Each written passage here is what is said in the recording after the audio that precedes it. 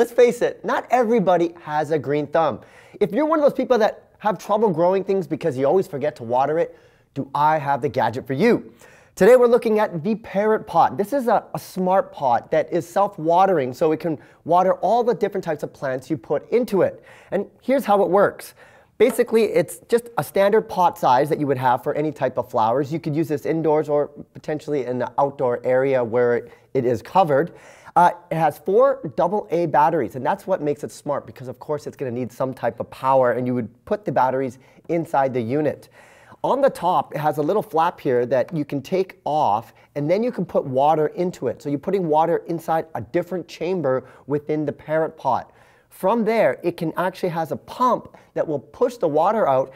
On the top are 4 different spouts that are equally distributed across the perimeter of the top of the Parrot Pot that can do self-watering.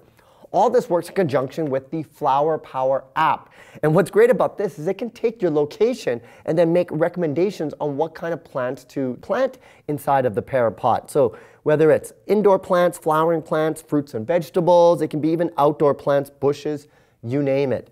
Once you get your plant done, you can select it, even search for different types of plants to see which ones you want. Once you have that, it knows exactly how much water to utilize. It's using what's called drip irrigation with the little spouts, only giving it enough water that it needs. There's a sensor inside the soil that can detect when it needs to be watered, and it can be completely automated. You can take a picture of your little pot and have a garden over there, and then you can decide what you're doing. In this case, I'm trying to grow some spinach. And then I can get a whole bunch of different data about the pot. On my app here, it's saying it's insufficient water in the soil. Now, it can do auto watering, but you could also do manual. So I'm just going to press this water button, and let's see if it can start watering.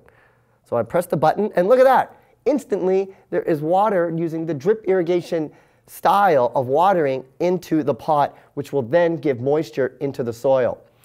So if you have trouble growing things because you always forget to water, now you don't have to worry because you got a smart pot that can do it for you. You don't even need a babysitter for your plants when you go on vacation. The Parrot Pot can self-water while you're gone.